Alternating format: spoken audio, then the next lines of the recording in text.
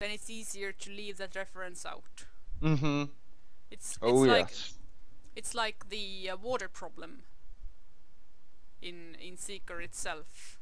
Like we worked very hard to make it work, and in the end it was just, why just not leave it out? It doesn't make any sense.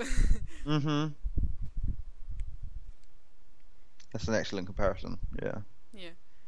Sometimes you tell a better story by not, you've still got to tell the story, but don't try and fucking cram shitloads of details in there.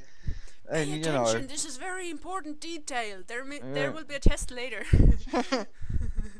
I mean, yeah, I can understand first draft, put it all in there. Second draft, sort of restrict it a little bit, and then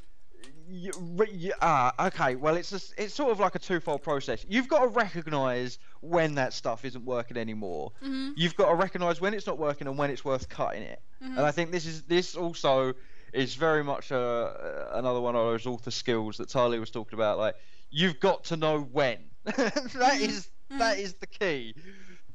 You've got to know when. And I think cutting the water thing has made this story. It's focused it. That's the other thing. You take the noise out, and it focuses the other stuff into a better sound. So that's my metaphor for the day.